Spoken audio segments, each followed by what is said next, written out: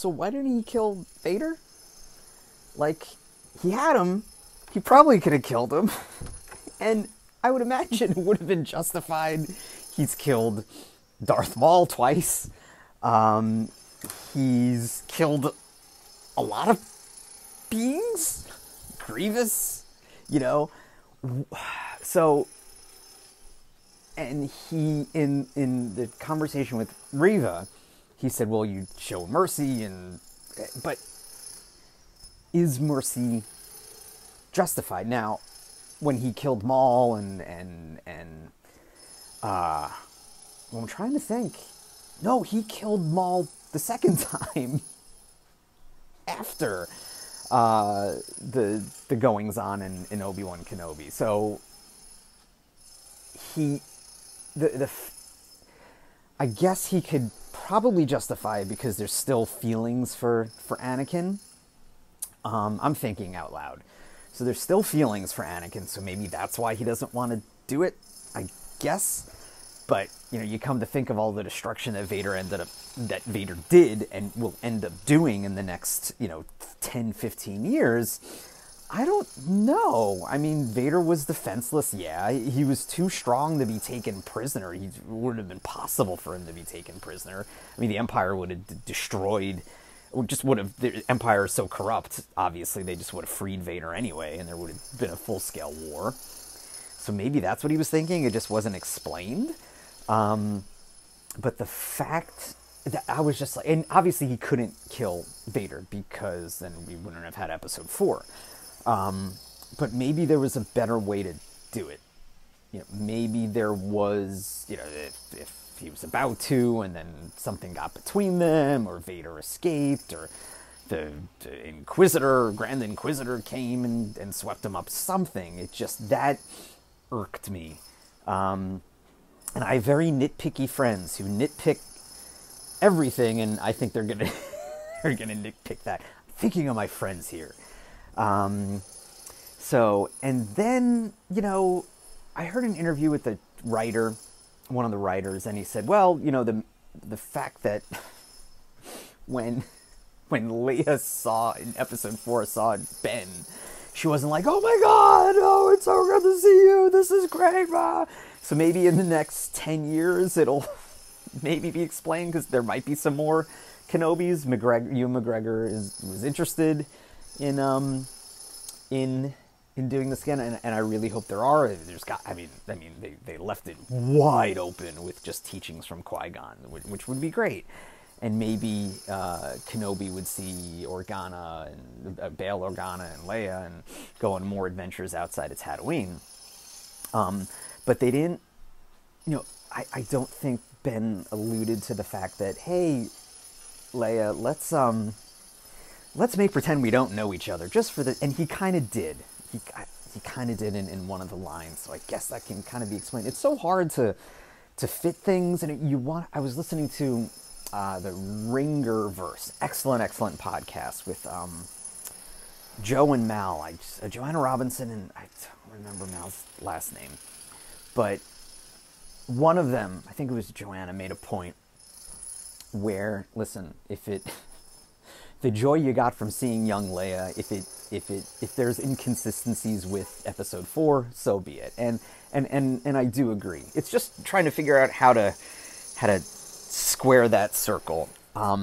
So nitpicking aside, I really liked Obi-Wan Kenobi. I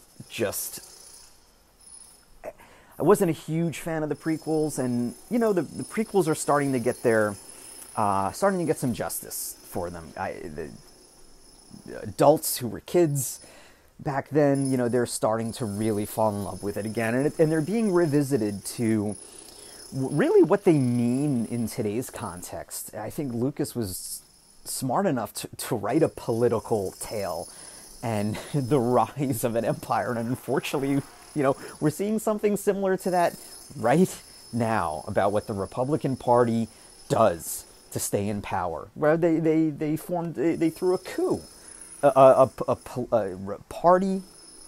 coup led by the party leaders, and now just backed by at least 100 candidates.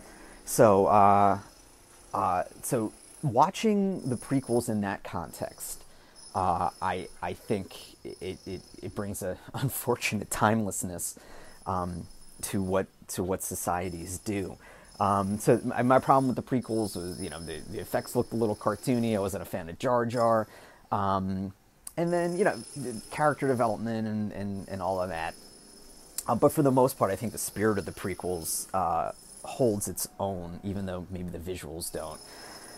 But the fact that we got more of Kenobi fleshed out, especially during the in-between period, we got to see McGregor really dive into the character, because Obi-Wan, for the prequels, the development wasn't as rich as these 6 episodes, so I'm glad to see that. I didn't think in the prequels that Obi-Wan and Anakin had like this brotherhood of a relationship, and I think, with the cartoons and somewhat of Kenobi, it's building upon how close they were. I don't think it's there yet, but they're trying to put in some context. I think the cartoons did a good job. The Obi-Wan Kenobi show, if you didn't see the cartoons, if you didn't see the Clone Wars, you wouldn't know.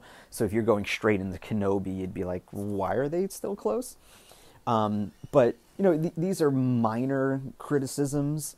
I think fair criticisms, but they're minor criticisms to, I think, what the show was as far as the action, which I thought was great. Seeing Leia was just an incredible surprise. The actress who played her was brilliant.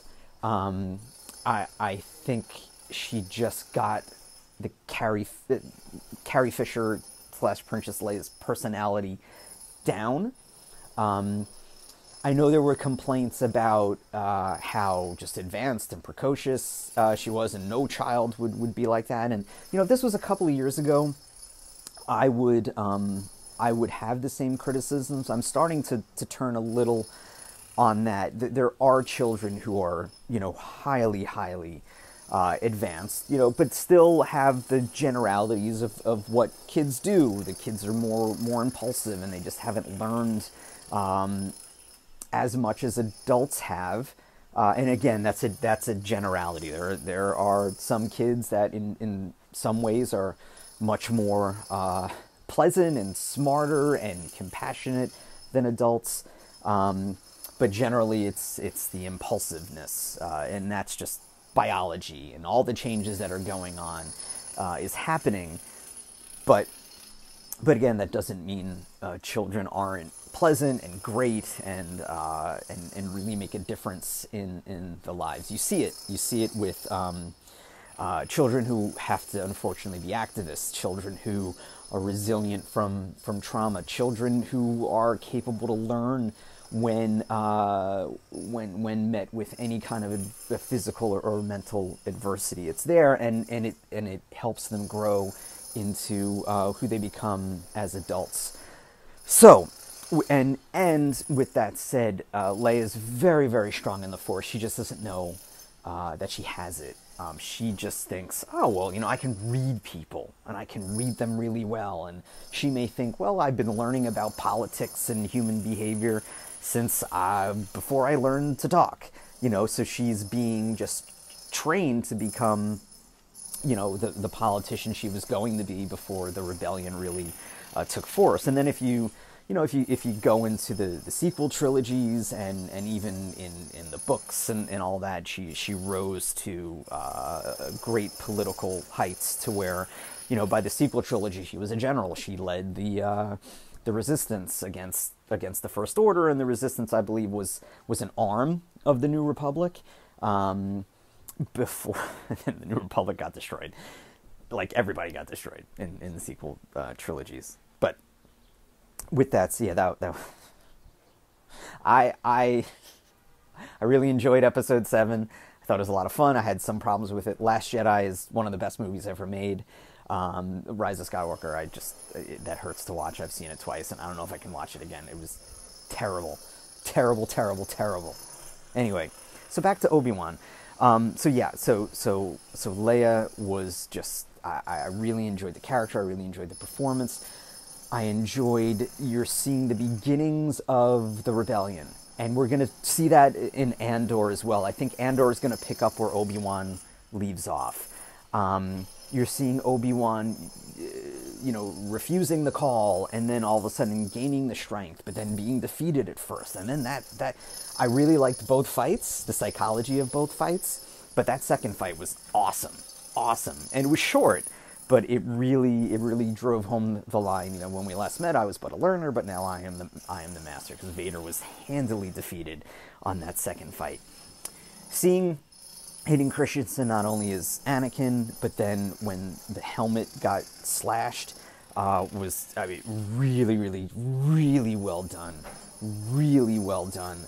To where it kind of gave Obi-Wan peace. In a way, because Obi-Wan was probably guilty about, he thought maybe it was his fault that Anakin turned to the dark side. And Anakin was like, no, I did this. Get the fuck out of here. Don't be so full of yourself. So that was just with the fight, and then what happened afterwards was really good to see. The way it was shot, I thought it was really well done, especially the last episode, the scenes of Tattooine were just beautiful. God, see Owen and Beru again, just how you got to be tough living in Tattooine. And I think Reva was hurt before going to them, or maybe she got shot right away, and she wasn't thinking the clearest either. She was struggling with a lot of emotion, so they were able to get some shots in before Reva was just like, she couldn't do what she set out to do, which confused me a bit, because if her mission was to kill Vader and she didn't do it, I don't know if she knew Luke was Vader's son. So why would she go after Luke in the first place, unless it was a way to draw Obi-Wan? But why would she want to do that too? But unless she wanted to kill the Jedi, why would she go off on her own and do it? So I was confused about that. I'll read into it more. Maybe there's something I'm overlooking. Again, I just watched the episode, so I'm just kind of, as soon as the episode ended, I hit record, and I'm talking about it. Most of this podcast is like that, so I can't really dig deep, but, I'm sure on future podcasts I can talk about this more. So, overall, let me start with Moses Ingram, obviously, and I hate the fact that I have to say obviously, the treatment of her was absolutely terrible. Not a surprise, though, unfortunately, because John Boyega was treated the same way. Kelly Marie Tran was treated the same way. At least now, Ewan McGregor and Disney really backed her up. I don't think they backed up Kelly Marie Tran at all. That was a disgrace what they did. It's just one of the other reasons Rise of Skywalker was so horrible is that they didn't give Rose anything. They gave her nothing to do, and it made the racists feel vindicated, like they were being listened to. And not to mention, it just didn't make sense story-wise. And John Boyega didn't get the best treatment in Rise of Skywalker either. Force Awakens was great character development. Last Jedi, it started to build a little bit on how he was learning.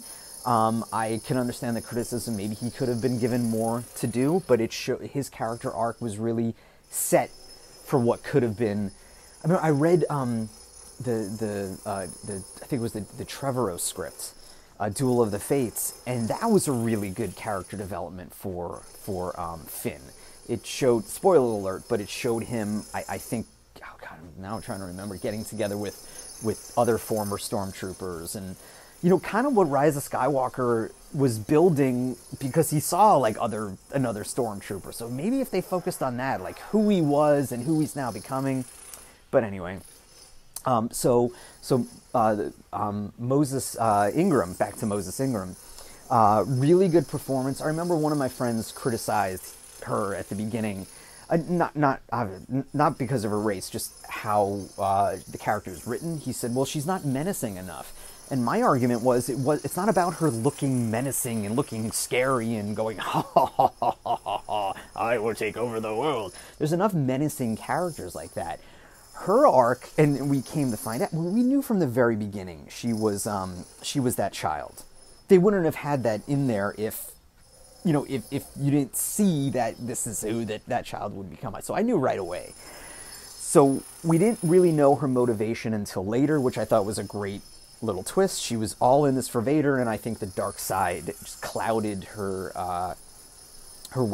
her vision, and that the dark side rage just made her do evil things because she just wanted that one point of revenge and getting Vader, and if she has to burn everybody down and kill everybody to get to Vader, that's what she's going to do. So I think that arc was really well done, and it was her ambition that drove her character, and she was quite the formidable fighter, and she was cunning, and it was because of her ambition where she started to break was dealing with the trauma of her childhood, and with what's been going with what happened in Uvalde and the school shootings, and then just to hear the stories about her having to play dead, it's just it really a terrible coincidence in that it really hit close to what happened in Uvalde, and it just shows what trauma can do. Trauma combined with a raw, untrained Jedi, that's where the dark side can pick you up. So, and maybe that's why Obi-Wan didn't kill Vader, because that would have been too much of the dark side, I guess, because Vader was vulnerable. But again, you heard my rant at the beginning.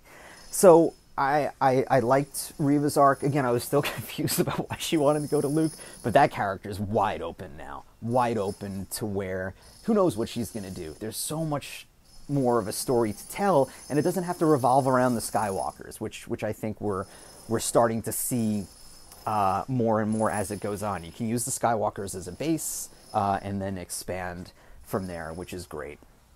And I would love to see Obi-Wan and Qui-Gon and what they're going to do. It was so great to see Liam Neeson. I'm like, oh my God, because Qui-Gon's such a fascinating character. You would have liked to have seen what would have happened had he lived, because he was such a rebel. Had he lived, maybe Anakin would not have become Vader because they were so in tune. But had he lived, he may have joined Dooku, or he may have led the Separatists based on, maybe. I don't know. I don't know if he would have turned that far, but he had that rebellious streak in him. So yeah. Trying to think what else. I think that's it. I'm sure I'm missing something, but there's a lot more to talk about with this. Overall, very good. It leaves me wanting to see more. It's, I'm biased when it comes to Star Wars because I've been watching it my whole life. But it was one of those shows where I couldn't wait when it was on. Like, I work at noon, so like I was up at like 9, and I had to just do things around the apartment. And then when I was done, around 10 o'clock, I started watching it, and I just couldn't wait. And I did that every single time. I just wanted to avoid spoilers, and I have some friends who, did you see this? I can't believe it. I'm like, I didn't see it yet. God damn it. But, so yeah, I just, show I can't wait to watch, and just because, it's just all of these characters. It was funny. On the second fight, there was a scene where Vader is burying Ben alive, and Vader had the high ground. So I didn't think they would be so silly to have Vader say, no, I have the high ground. But, that's what he thought. And that's what I was thinking. I'm sure a lot of people thought that way too. So, and seeing Ian McDiarmid as Emperor Palpatine is always good, even though it was ridiculous that he was brought back in Rise of Skywalker. The dialogue between Vader and the Emperor, what stood out to me was that the Emperor was being pretty kind to him, not judgmental, was asking him open-ended questions to try to have Vader help himself, but at the same time kind of in an indirect way ordering him not to be so obsessed with Obi-Wan. So in a very strange way and an abusive way, showing concern for Vader, and at the same time thinking of the Empire. So it wasn't what you may expect the Emperor to do, order him around. He was definitely more friendly, and or as friendly as the Emperor can be. And you kind of saw that in Return of the Jedi as well, from what I remember, just not treating Vader necessarily as a subordinate, but hey, we've been through this for a while, we've been through a lot, my friend, my friend, my friend, and with that, it was not scolding Vader at all in Obi-Wan Kenobi, but just kind of like, hey man, you sure you're doing the right thing here?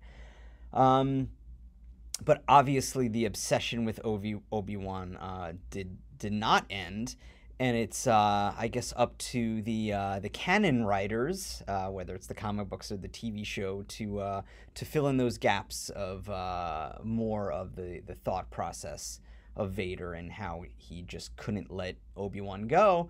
And hopefully we'll find out, like I said before, hopefully there's more seasons of Obi-Wan Kenobi, if Obi-Wan can let Vader go as well. I wish the bond was stronger in the movies. The bond became a little stronger in the cartoons, but still not enough for me to be considered the brotherhood that was so excellently spoken about by McGregor in episode 3. Okay, anyway, I think that's it. So please rate, share this podcast, and you can find me on Twitter at MMAM Podcast. You can find me on Facebook at MMAM Podcast. You can email me at mmAmpodcast@gmail.com. So, speaking of the Empire, great way to fight empires is to be well informed. So get your information from credible sources. Some sources are BBC, NPR, New York Times, USA Today, Washington Post. Don't fall for the lies that they're telling you, and do your best to spread the truth to whoever you can, whether it's on social media, whether it's the best way is like through friends and family, people that you're close to, people who will at least listen.